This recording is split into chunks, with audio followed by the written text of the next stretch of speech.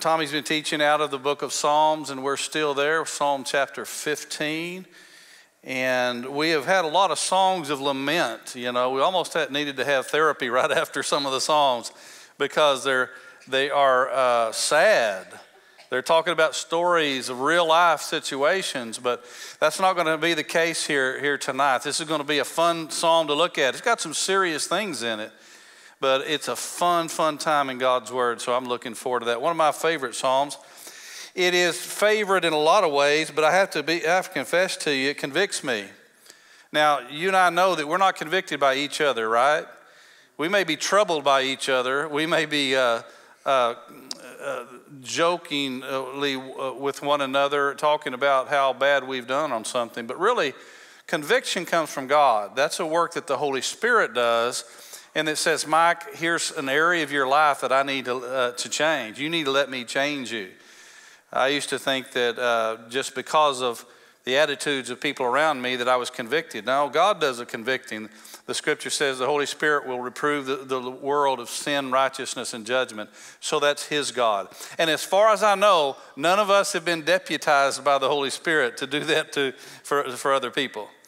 And so, but this is a psalm that although it convicts, it challenges, but it's a psalm that inspires.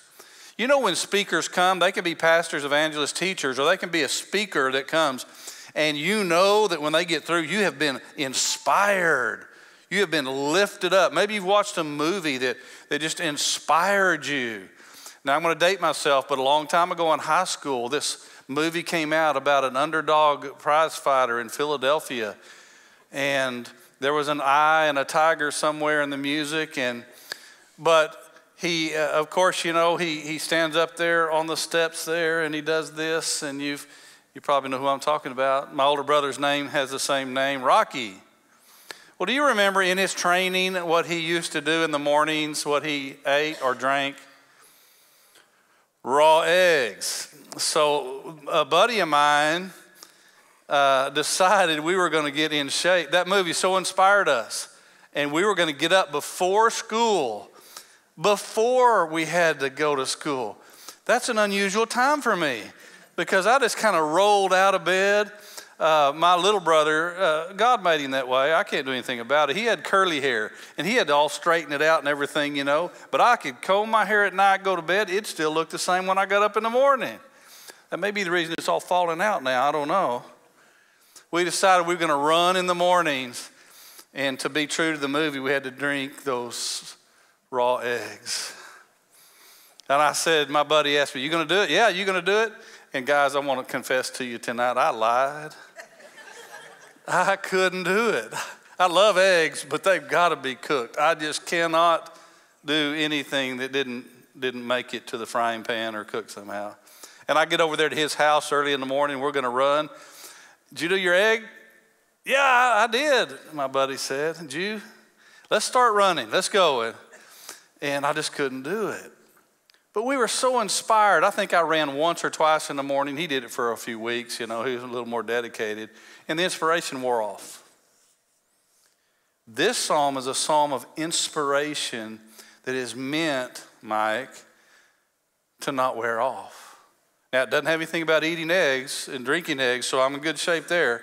But it is a challenge. It's inspiring, and it's good. And it's so good. Before I get there, though, I want to ask you a question. Most of us here in the room were probably guests at someone's home this Thanksgiving, or we had guests in our home. Is that fair enough to say? You were someone's guest, or you had people in your home and you were guests. Have you ever, maybe you've already had some invitations to some Christmas parties. There's some years that Holly and I get invitations a lot, and then there's sometimes that people say, well, you know, they're probably getting invitations to everybody, and then they don't give any, and we don't get too many. But I want to ask you a question. Have you remembered a time when you had uninvited guests? Uninvited guests to some of your get-togethers. When Holly, my wife and I were first married, I think we were in our second home that God provided for us to live in, so it was a few years. We always, turned the light off. We weren't kind that slept with the light on or the television on or something like that. So it's usually dark and quiet when it's time for us to go to bed. And so I turned the light off, and we lay down to go to sleep, and I hear this. Now, that's what it sounded like. What in the world would you think that would be? I thought, surely in this home we don't have mice, do we? Oh, man, that'd be terrible. I'm calling an exterminator. I'm going to do everything to get rid of that. But it didn't sound like what I've heard a mouse before. And I thought, well, I turned the light on in silence. I looked everywhere.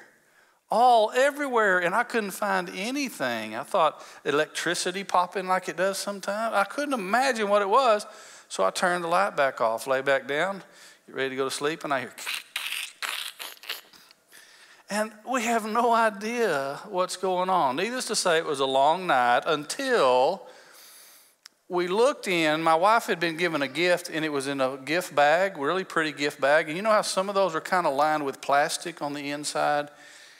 And inside that empty gift bag was something from hell. I really believe scorpions are from hell.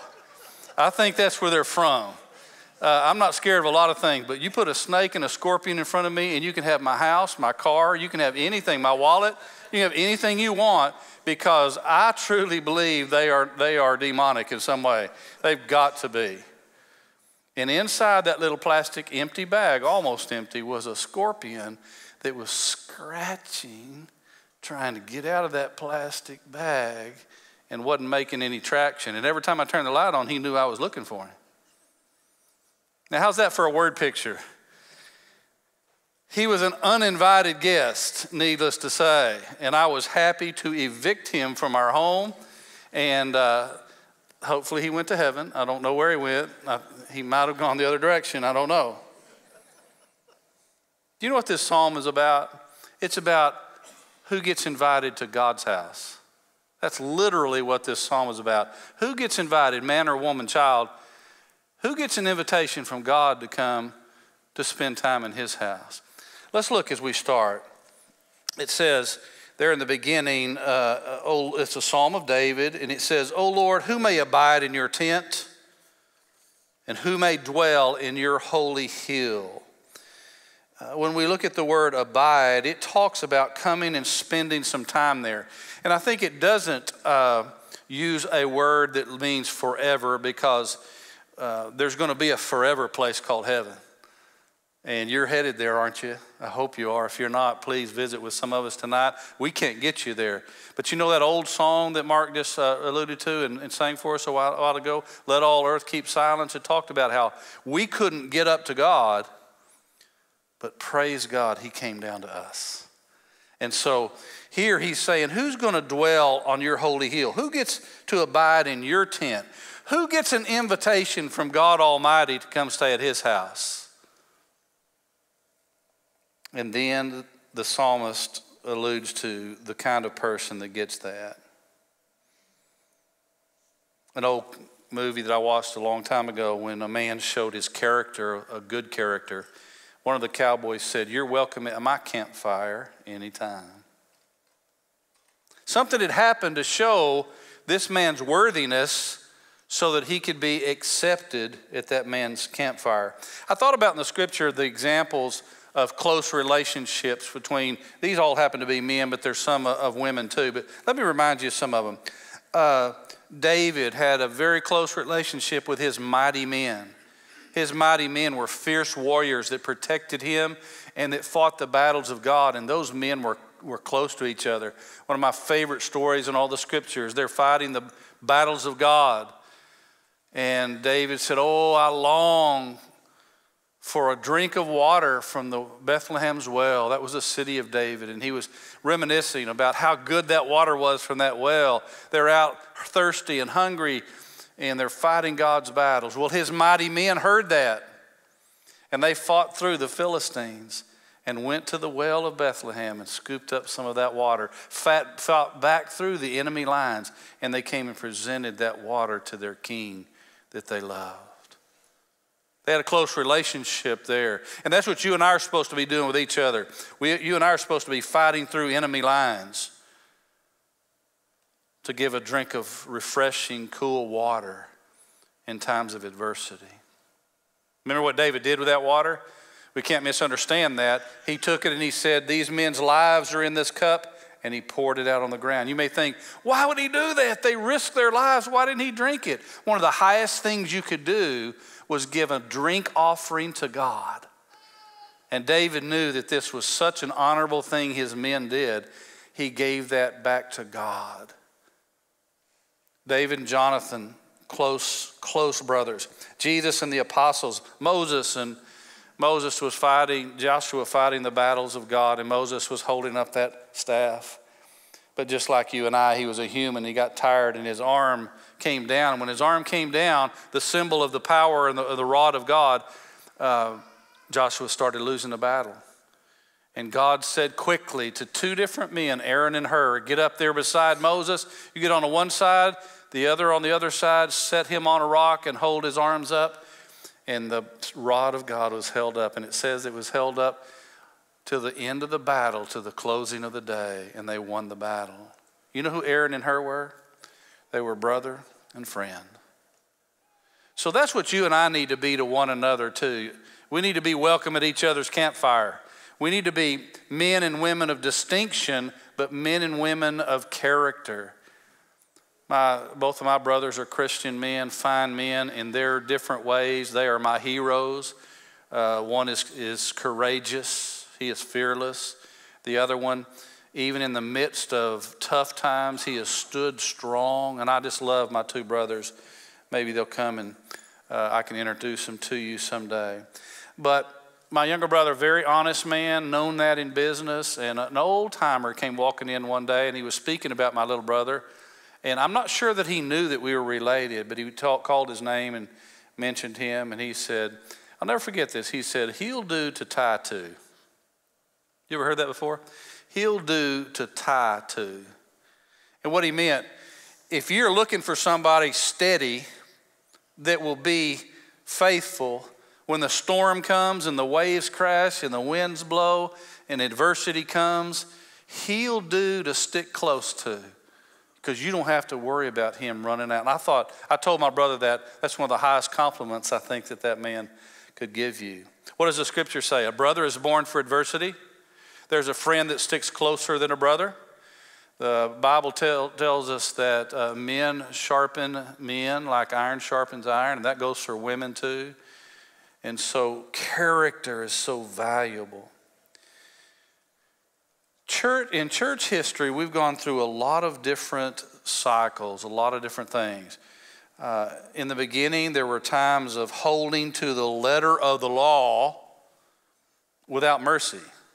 There's some times that they would hold to, well, it is written here, but there's no grace, there's no mercy in that. It is just a dogmatic, legalistic, this is what it says, you have to do that. If any of you watch the show Caught in Providence on television? Caught in Providence. It's about a judge, and it's usually traffic violations. And they bring people that have been caught speeding, running a stoplight or whatever it was up before this judge. And he is awesome. He asks them questions and they think, oh no, I'm going to have to pay this big fine. And before it's all over, he's laughing with them. He sees the plight they were in, their need. Sometimes he brings a little child up and says, is your daddy guilty? He ran the stoplight. And they just tell right on their dad. Give him up right there. But he shows mercy. And that's what the show's about. He shows grace to them.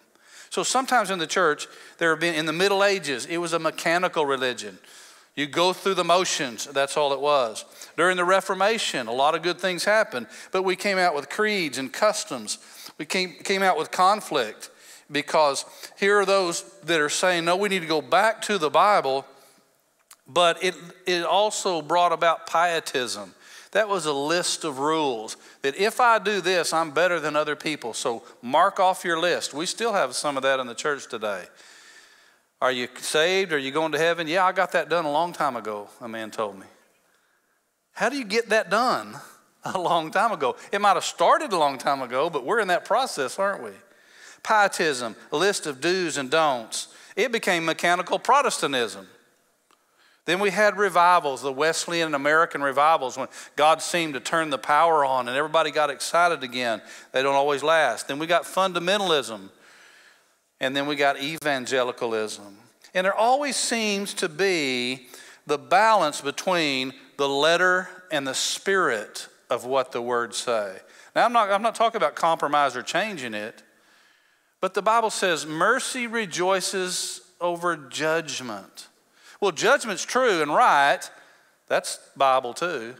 But God loves and desires mercy. Billy Graham was stopped one time, the story goes, for a traffic ticket, a traffic violation. Came before a judge. Billy Graham said, yes, I'm guilty. I admit that. The fine was pronounced. And when Billy Graham was about to pay the fine, he tells the story that the judge, who had his robe on, stood up, got off his bench, took the robe off and laid it down on the bench, walked out in front where Billy was standing. He took out his own wallet, the judge, took the money out, and he said, here is your fine paid in full. Isn't that pretty cool? I thought about changing my name to Billy Graham, see if that works sometime. But what the judge did was he stuck with the letter of the law. You're guilty. But I'm going to show you mercy, and I'm going to pay your ticket. You see what I'm saying? There needs to be the balance of truth and grace. Jesus taught that, truth and grace. Jesus was full of grace and truth. And so in this psalm, we're going to see that. Think about this. God is man's host, and man is God's guest as we read this psalm. Oh Lord, who may abide in your tent? Who's going to get an invitation from God to come and stay with him? And who may dwell in your holy hill? Now, when you look at Hebrew in the word dwell there, we think of a dwelling as some place where you live permanently, but it actually means to sojourn. To sojourn means you stay a while, you're passing through. Naomi and Ruth, they sojourned. Elimelech went to sojourn in the land of Moab. He didn't intend to stay there. So that's not talking about you live there all the time. There's going to be a place called heaven that we live with God all the time. But who's going to get invited to spend time with God in his house, in his tent, on his holy hill? Would you agree with me that God needs to be the one who decides who gets the invitation? Isn't that important? We don't just show up at someone's house because they're having a get-together and say, I want to come. Well, did you get an invitation? No, but I just would like to come. I think they make movies about that, Wedding Crashers or something. God's the one who decides who is invited. In this psalm, the next second verse and the furtherance of it is going to describe the people that God wants in his house. Now, have we all had uninvited guests? What was that movie that had an Uncle Eddie in it? He was always showing up. It's probably a really bad movie, and I just said that on tape. Who was Uncle Eddie? Christmas Vacation. Yeah, wasn't he just the family member that everyone likes to come to their family get-togethers? Let's see who God describes can come.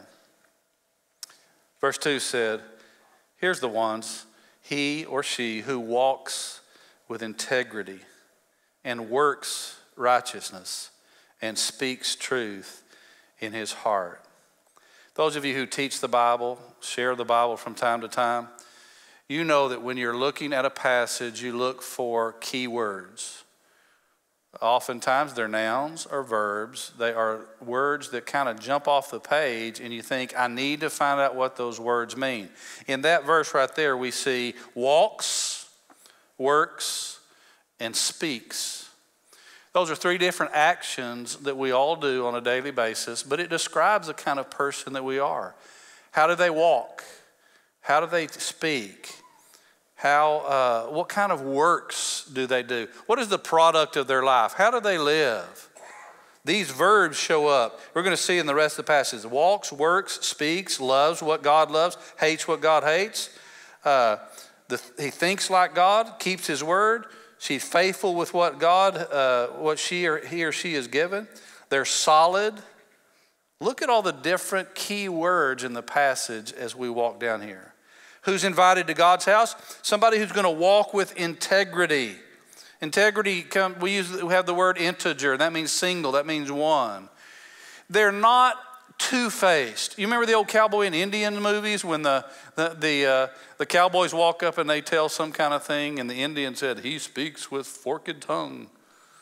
You remember that? That's talking out of both sides of your mouth. That's being a hypocrite. It's not telling the truth. To have integrity means that it means oneness. It's complete. We're not speaking one way here and one way in another place. Tommy talked about being a hypocrite. The word hypocrisy comes from an actor who used to have masks over their faces. And they would speak out from under the mask, and you couldn't tell whether it was true or not because they might be a hypocrite. Romans 12 tells us to let our love be without hypocrisy. Let me ask you this question. Have you ever had people you had dealings with that when they needed something from you, they called you by your first name, they called you by your nickname, they said, oh, it's so good to see you. But when they were through using you, you were invisible to them. They didn't need you anymore. That's a hypocrite. That's somebody that's not being true to you at all. And so that's not who he's talking about here. This is somebody who walks with integrity. They've got true grit. That's a word, that integrity. That's actually what we can define that as. They're in the truth. They have courage. They're going to be the same whoever's around. Trustworthy, honest, upright. And it says he walks in integrity. It's not just a yes man. There's some people that can say the right things, but they don't do them. You remember a group in the New Testament that Jesus always warned about that did that?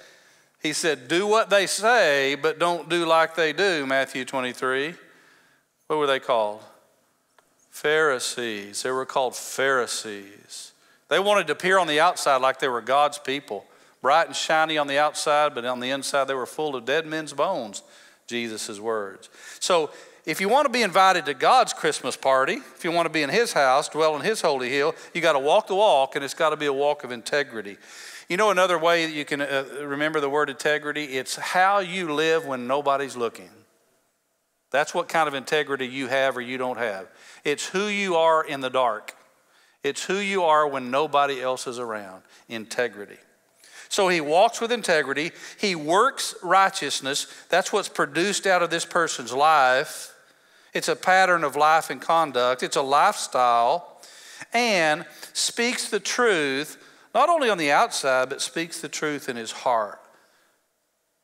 You may be thinking of someone right now and you say, I don't know where they're at or what they're doing, but I tell you what, they're telling the truth. They've always been a person of truth. And what a great reputation that is to have. Who may dwell your holy hill? The one who walks with integrity, works righteousness, speaks truth in his heart. Verse 3, let's go further. We're making a list of who gets invited to God's home. He does not slander with his tongue. Now, slander is not lying against somebody. We all know what that is. Lying and telling something that's not true. But slander often involves the truth.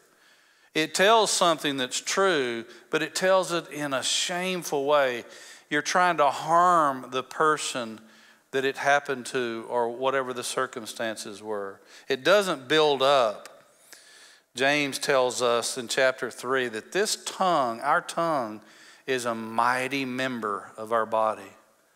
It's strong, it's powerful. And sometimes our tongues bless God, which is good, and then they curse men, which is bad. And James says it ought not to be that way. It ought not to be full of blessing and cursing. In fact, he went on in chapter 3 to talk about how powerful the tongue was, and he said the tongue is even set on fire from hell. It can be that damaging. I grew up hearing these words, sticks and stones may break my bones, but words will never hurt me. Guess what? That's not true, because words hurt. So this guy, this woman, who's going to be invited to God's house, he walks with integrity, works righteousness, speaks the truth in his heart. That means everywhere. He doesn't change from who he's around. And then he doesn't slander with his tongue. You know that word slander actually talks about chewing somebody up. That's the Hebrew word, the definition, to chew somebody up. That's pretty graphic, talking about someone who's two-faced or double-tongued. They want to defame. They want to accuse. They want to bring somebody down by telling everything they can bad about that person. The Bible teaches us that it is a good thing to keep a secret concealed. How many of you are thinking of someone right now that you can tell a secret to and you know they'll keep that secret? You got a name inside of your mind right now? I do. I've got friends that I can say, man, I need to tell you something, but you can't tell anybody. Some of them are in this room. And they've proven it year after year. How many of you are thinking of somebody right now? Don't point at anybody if they're here tonight, but you can't tell them a secret because you know that they can't stand it. They'll be sitting here waiting, and they may not wait till the service is over. They're going to start talking to the person next to them or behind them and in front of them, and they can't wait to tell what you asked them not to tell. Well, that's not this kind of person. This kind of person doesn't slander. They don't tell your secrets. A man named Hare one time wrote this quote: "When will talkers refrain from evil speaking? When listeners refrain from evil hearing." Isn't that good? I knew a young couple, college age, that went to a new church not long ago, and I heard this story. They went up to a new church, began to talk bad about their former church and their former pastor to the new pastor. And as they started doing that, that new pastor said, "Stop. I don't want to hear anything about him or the church you came to. You may need to go back there and get some things right. If you're going to come here, we don't do those kind of things." And I thought, praise God. And then I found out my daughter's going to that church now. That's the kind of pastor I want my daughter to go and be sitting under his leadership. So number 3 was, if you want to be invited to God's house, you don't work slander with your tongue. You don't slander. You don't repeat the bad. Man, we've got enough people doing that, would you agree? We need to talk about some good things. We need to repeat the good things. Our 6 o'clock news, our 10 o'clock news, they could put, sometimes they put a little tag story at the end, make you feel good, put a picture of a puppy or ducks or something like that. But they could repeat some good things, couldn't they? And so here, you want to be in God's house, you want to get an invitation from him, you won't slander somebody. The next verse says, "Nor does evil to his neighbor." I want to read Isaiah 33, a couple verses. It says, "He who walks righteously and speaks with sincerity, he who rejects unjust gain," that's talking about dirty money, "shakes his hands so that they hold no bribe." Someone wants to pay them under the table just a little bit. And this person with integrity says, "Not me. No way. I'm not taking that for anything." "He who stops his ears from hearing about bloodshed," he doesn't want to talk about the bad. He doesn't want to see all the bad. He doesn't want to hear when somebody's hurt and how somebody's mistreated. "Shuts his eyes from looking upon evil. He will dwell on the heights. His refuge will be the impregnable rock. His bread will be given him. His water will be sure." All throughout the scripture, God says, you want to be with God? Pretty simple. You need to be like God. You want to get invited to be in God's presence? He's telling us how. We got to let him change our life so we can be like him. The next part of that verse says, he doesn't slander. He doesn't do evil to other people. He doesn't delight to hurt someone and do something bad to someone. And then the next one is, think about this, "Nor takes up a reproach against his friend." Now that's to accuse somebody of something in a shameful way. It means to belittle, to make fun of someone else. Do you have certain things that bother you worse than other things? I don't know why. When I get to heaven, I'm going to kind of ask God that. But one of the icebreaker games that I do sometimes when I'm together is I ask people to write down on a piece of paper, what are your pet peeves? You know what I always find? They'll write pet peeves, and I'll read some of them out, and I come to find out they're writing about the person sitting next to them or their spouse or one of their friends, something that they do that bothers them. I was asked one time, what bothers you? And I said, when someone makes fun of somebody else, I just can't stand it. Now, if somebody's making fun of themselves, that's okay. That's kind of funny sometimes. If brothers and sisters or friends are all together and we're laughing about each other and nobody's getting hurt and it's not bad, that's okay. But when somebody literally is making fun of, causing shame for someone else, and they're doing it with malicious intent, that's one of mine. I just can't stand it. I just can't stand it. And God's let me all my life want to go and take up for that underdog that's getting made fun of. It's a wonder that I'm still here. But it says, nor takes a reproach against his friend. You know 1 Corinthians 13. Love is forbearing, it's patient. It doesn't think evil. It doesn't delight in iniquity. It doesn't enjoy when someone else gets hurt. Someone said, love is a standard, not a tally sheet. We don't have to mark how many times somebody's done something and then point it out to them. You know how many times you have mistreated somebody? We don't have to cause shame for someone else. Tommy told a story that I want to repeat this morning real quickly. Clara Barton, I think she was the leader in the Salvation Army. Isn't that right? Red Cross, excuse me. Thank you, American Red Cross. Had somebody that did something wrong to her pretty badly. And later on, this person came back to join and help in that organization. And someone came and told Clara Barton, don't you remember? That's the guy. Don't you remember what he did to you? And she said this. I thought it was great. I distinctly remember forgetting that. I need to put that on the wall in my office because I need to look at it several times a day. I distinctly remember forgetting that. What if God remembered all of our faults and all the times I said something, did something, thought something, went somewhere, mistreated somebody? My goodness, I don't think heaven could hold the books that he had to write down. I'm sure glad he doesn't. This guy going to be at God's invitation. He doesn't take up a reproach against his friend. He doesn't talk behind someone's back. One version of the scripture says, a whisperer separates the best of friends. You know what kind of person that is? That's one that'll say, hey, Becky, can I tell you something? Did you know that this lady over here, she said some things about you? I tried to stop her because she shouldn't have been talking like that, but she said some things about you, and I just want you to watch out for her.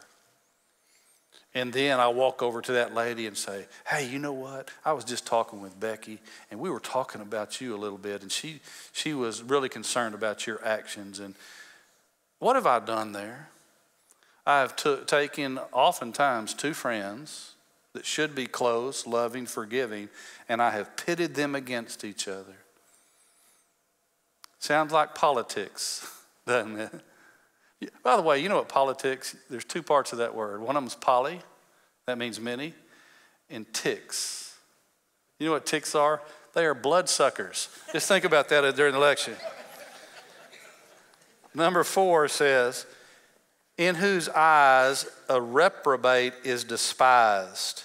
Now this is a little hard for some Christians. I'll put it real simple. We need to love what God loves and we need to hate what God hates. Do you agree with me? The Bible teaches us we need to love what God loves and we need to hate what God hates. David in the book of Psalms, the same place we're reading here, he says, I hate them that hate you, God, and I hate them with perfect hatred. Now that's unusual language for us. It's not hating the soul. It's not wishing those souls would be damned to eternal destination of the lake of fire, but it's hating their deeds. It's hating what they do. And God hates sin. He hates it so badly that he sent Jesus to pay the price for it. So it says, in whose eyes a reprobate is despised. A reprobate is somebody that has been rejected over and over and over and over again. They're despised because they have given a track record, a proven record of doing wrong. They have rejected the truth over and over and over and over and over again. You men remember in that movie that Tommy quotes all the time? It's real important about who we hang out with. You don't want to hang out with a reprobate, because sometimes we think, well, I'm going to date this person. I know they're not a Christian, they're not living right, but some of my good's going to rub off on them. Let me just give you a little theological teaching out of the book of Haggai. Haggai, one of those little books of the Old Testament. The question was asked to the priests: if someone comes and takes holy flesh, this is some meat that they're going to offer on a sacrifice, and it's holy because they follow God's example and it's set apart holy. If that holy touches something that's unclean, does it make that unclean holy? And the priest said, no, doesn't work that way. God's the only one who's clean, who can touch us and make us clean. But if we have holy flesh for a sacrifice and it touches something else, it gets unclean. You have to throw it away and get some more. But if something that is unholy, you're carrying it maybe in your garment, in your apron, and it touches something that is holy, does it make that unholy? And the priest said, yes.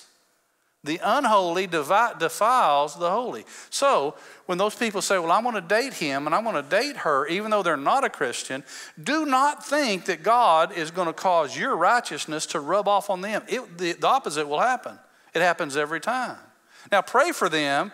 Don't mistreat them. Love them. But until they get saved, don't date them. Because you're dealing with a grenade with the pin pulled already. It's in direct disobedience to God. Pray for them, love them, encourage them, be a friend to them, but don't be yoked together in a relationship. And our goodness can never save somebody else. God has to do the saving. And so that doesn't mean we don't run around with people that are lost and pray for them and encourage them. No, we got to be salt and light in the world. If the only friends you have are saved Christian friends, you need some more friends. Because we need to be friends with them, but we don't need to be unequally yoked together with those unbelievers. So it says this person's going to be invited to God's house. He despises a reprobate just like God does. Somebody that rejects God, we need to call sin in their life too, just like God does. It means someone who doesn't shrink back from the truth. We have a command to denounce ungodliness. You know one of the ways we do this often? We really preach against sin until it's somebody we're related to. If it comes down to our family, we kind of have a different standard, a different set of rules. And that's so wrong. In whose eyes a reprobate is despised. We got to hate what God hates. We got to love what God loves. And we got to think about things the same way God does. Is that Bible? Jesus said, don't cast your pearls before swine, because they'll turn and trample you. There's sometimes there are rejected reprobates, and God says at this time, don't even share the gospel with them. Be prepared to anytime, but there are those that are rejected. Let's go further. He doesn't take up a reproach against his friend, in whose eyes a reprobate is despised. God hates, and we hate too. God loves, we love. And then it says, but one who honors those who fear the Lord. Folks, it's a fact that we as Christians are supposed to take sides.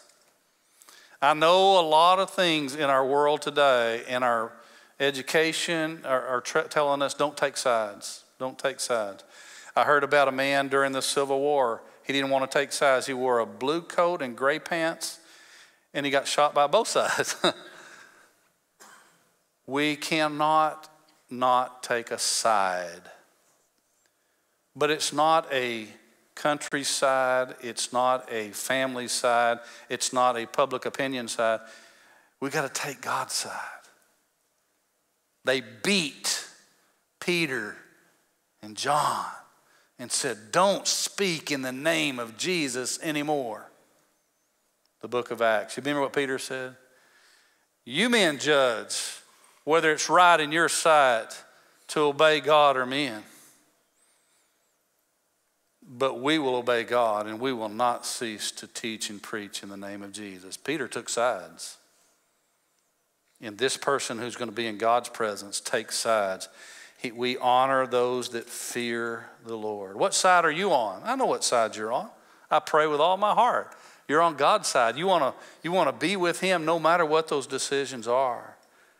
The Bible tells us to honor the king, to honor all men, to show honor where it is due. You may say, well, so-and-so doesn't deserve that. It never said whether they deserved it or not. In the book of Acts, the Apostle Paul was speaking to a man, and they had accused Paul of things, that he was breaking the law, and Paul knew the law a whole lot better than they did. And he turned to this man, this official, and he said, you whitewashed wall. And what he meant by that, you're a hypocrite. You're in this position of government, but you're a hypocrite. And the man sent one of his army guys over there, his police, and he took his fist and he just hit Paul in the face. And Paul said, do you command me to be smitten contrary to the law? You would not want to get in a theological Bible discussion with the Apostle Paul. We would lose that one, I promise you. So Paul's quoting scripture, man, you've broken the law, you've broken the law, you've broken the law. And the man that hit him says, we think it was him, said, don't you know it's written that you don't revile the leader of your people, the high priest? Does anybody remember what Paul said? He says, my bad, in our language, I didn't know he was the high priest. For it is written, thou shalt not revile the leader of the people. In other words, Paul said, I'm going to honor the office. The guy was still a hypocrite. He was still a whitewashed wall. But Paul didn't know he was a high priest because he honored the word of God and the office more than who was in that. And I think that's a lesson for us today.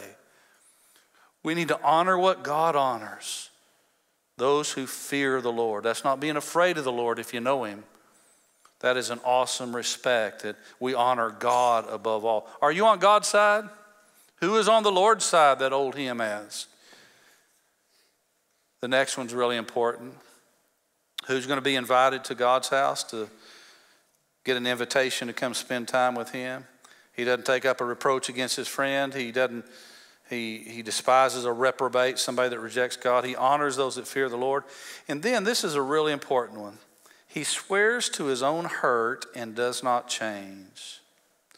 This is a man or woman that gives his yes, yes, or no, no, and keeps it. Did you know that your word's one of the only things that you can give and keep at the same time? Think about that. One of the only things you can give and keep at the same time. You can keep your word and you can give your word. And that's what God intends for us to be. Some of my closest friends are not the smartest. They're not the wealthiest. They're not the biggest, strongest. Some of them are just ordinary people. But do you know why I count them as some of my closest friends? Because they're faithful. If they give their word, they're going to stick with it. There were some people named Gibeonites, and Joshua had been commanded to lead the army to kill all the people in the land and drive them out. Don't make a treaty with any of them. I'm judging those people of the land and drive them all out. And the Israelites are going to inherit this land. So they're defeating one nation after another. And they come up to a people who've got old clothes on. They got old moldy bread. Their bags that they kept wine in are all leaking and everything. And they say, Joshua, we've come from a long, long way off. In other words, they're saying, we're not part of the land here. Would you make a treaty with us? And the scripture says Joshua didn't ask counsel at the mouth of the Lord. He didn't pray and ask God what to do. So he said, sure. He gave his word, will be protection to us, come and join us. 3 days later, guess where they show up? Those people's hometown, Gibeah. And Joshua said, what in the world did you do? You lied to us like you were from a far off land. And they said, we knew you were going to destroy us. We were desperate. We needed to do something and we tricked you. And they thought, okay, Joshua was going to command his men, draw the sword. What did Joshua do? He said, I gave my word and I will not go back on it. If you enter into a legal contract with someone, Now this gets a little sticky sometimes. You legally sign your name, the other person signs their name. What if they back out on that contract? Are you still responsible? You may say, well, legally, if they default and the contract falls apart. But we are still to keep our word. We're still to be faithful. And notice what it says there. He swears to his own hurt. Oh, no, I made an agreement. I shook hands. I gave my word, but I didn't know it was this circumstance. Have you ever done that? I didn't know that that's what was going to take place. God says, I'm looking for the people that will keep their word even though it hurts them. Even though they suffer, they lose. Somebody might have tricked them, but if they gave their word, they're going to keep their word. Number 5, he does not put out his money at interest. The Old Testament, a lot of times, interest is called usury. And it's a good way to write that because you're using somebody else's disadvantage. The Bible teaches us in Deuteronomy and Leviticus that the Jews were not supposed to charge interest to their brothers. Now, they could charge interest to Gentiles. They could charge interest in a business dealing. But when a brother or sister was down and out and they were hungry and they were without, God said, do not take advantage of them. Do not take advantage of them. Guess what movie I watched yesterday? It's a Wonderful Life. I watched it again. I don't know how many times I watched it in my life, but did somebody in that movie trick somebody else all the time, take advantage of them, want to charge them interest, usury? I think we ought to have It's a Wonderful Life 2, What Happened to Potter. I want him to get his due is what I want. Somebody needs to make that movie. This guy doesn't put out his money at interest. He doesn't cheat. I said something that took place about a person that I know very well in a Bible study about a banker who was dishonest and wanted to charge a lot of interest. I didn't know that there was either a federal bank examiner in the audience that day or somebody that worked in that same. And he turned to the man next to me and said, that guy's not telling the truth. Nobody would ever do that. They'd get in trouble. He left and never came back as far as I know. But I was telling the truth because that person was a member of my family. There are people that misuse money for their own advantage. And God says, don't do it. You're not going to get invited to my house if you do. It's not loving things and using people. It's loving people and using things. And that's the difference on the way we handle money. Now let me go quickly. The next part. Nor does he take a bribe against the innocent. That's a payoff. That's dirty money. How important is it for our judges to be like this? Let's say somebody of your family was accused of doing something. They're going to go to a courtroom. They are charged with a crime. Somebody's accused them of doing something. But you know the person that's accusing them has a lot of money. And do we honor a judicial system where that person could go to the judge and say, here, you make sure this turns out in my favor and I'm going to give you this? No, we would never want that to happen to our family member, would we? Well, God doesn't either. And he says here, the person that's going to be with me does not take a bribe against the innocent. If someone can be bought off, they have no character at all. And then the great statement at the end of this, he or she, talking about either one, who does these things will never be shaken. It's really important the word does. That's one of those verbs that sticks out again. It doesn't say he that knows these things, he that can quote these things, he that wrote these things. It says he that does these things, that lives like this, will never be shaken. David said, I've been young and now I'm old, but I've never seen the righteous forsaken or his seed begging for bread. You want to get invited to God's house? You want to hang out with the right person, the right people? Psalm 15 tells us these people had the right stuff.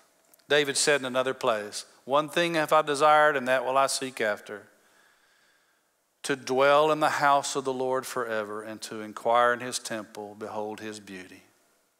That's what David wanted above everything else. And God tells us this is how it can happen. Someone asked me one time and they gave me a gift. What is your life verse? Well, I have a lot of life verses because I love them all. But I love Micah 6:8. Does God require rivers of oil? Does he want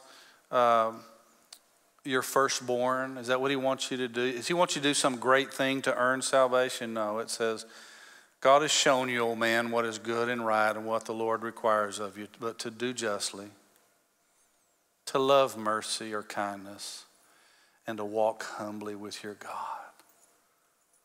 You want to be invited to God's house? That's the kind of people we got to be.